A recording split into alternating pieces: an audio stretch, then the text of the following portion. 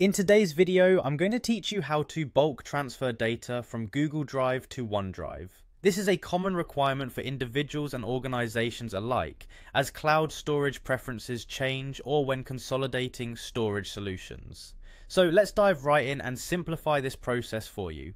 First things first, let's head over to Google Drive. Once you're logged in, you'll want to locate the settings icon, which usually resembles a small gear. It's typically found towards the top right corner of your screen. Give it a click and a drop-down menu will appear. From there, click on the settings option. Now from this new window, you'll see a menu on the left-hand side. Look for Manage Apps and go ahead and click on that. Next, it's time to expand the functionality of your drive by connecting more apps. You'll find an option that says Connect More Apps. Click on it and you'll be taken to the Google Workspace Marketplace. In the search bar at the top, type Drive Files to OneDrive TM. Once the app appears in the search results, click on it. This is the extension that will make our transfer process seamless. The next step is to install the app. You'll find an install button on the page. Give it a click. A new window will appear where you'll see a Continue button. Click Continue to proceed. Here, you'll be prompted to select the Google account you want to use. Choose the relevant account if prompted.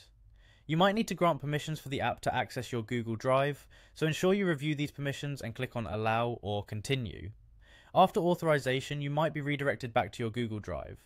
Look for the newly connected app. It's represented by a grid icon. Click on it to access Drive Files to OneDrive TM. We're now nearing the end of the transfer setup. Navigate to Select Files from Google Drive and click on it. You may need to log in again and authorize further permissions, so do so when prompted. Once you're logged in and authorized, you'll find yourself back at the file selection window in Google Drive. Now it's time to select the files you wish to transfer. You can either individually select files or highlight them all for a bulk transfer. Once your files are selected, click Select. And finally, you'll see an option to Save to OneDrive. Click on that and your files will begin transferring. There you have it. With these steps, you can efficiently transfer your files from Google Drive to OneDrive in bulk, saving time and ensuring your data is where you need it. Thanks for watching, and don't forget to subscribe for more helpful tech tips.